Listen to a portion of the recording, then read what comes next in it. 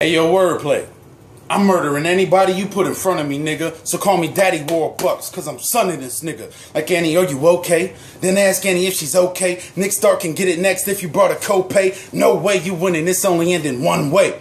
Wait, you have to lose, cause you look like Jared from Subway before he found Subway. Now, I could win this battle strictly off fat jokes.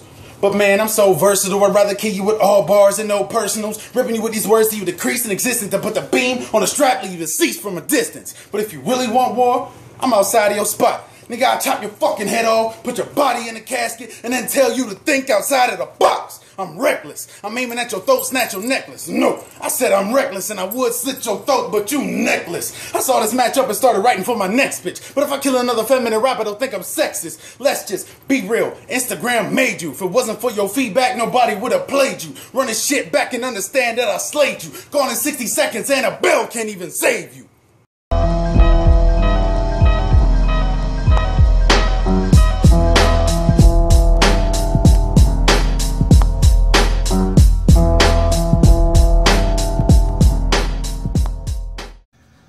Yo, keep it on the down low. I'm writing Reem's will today. Yes, ma'am. I'm gonna piss on him, R. Kelly style. Did y'all know Remo Williams makes Bedpans? You've got the corniest alias, and that's something that's been said, but Reem's the perfect name for this ass-fucking dickhead. Googled Reem today and damn near went dead. Your name's slang for sexy, dog? For real? You've been misled. You're a before picture at best, a lemon-headed morbid pansy. In battles, you're the most sour and overrated. You're the page's Warhead Candy.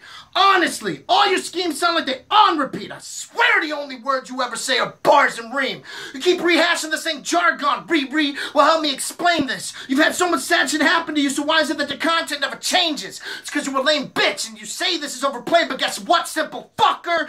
Mr. President sucks two through a gazillion rubbers. It's no wonder I Am Just a Nobody was the biggest hit by the Williams brothers. You for real, dog, obnoxious, leaving you bitter with your losses, oxes. Knowing you, your son growing up getting shot and shoved in Walmart boxes. And that's bars, you fucking punk.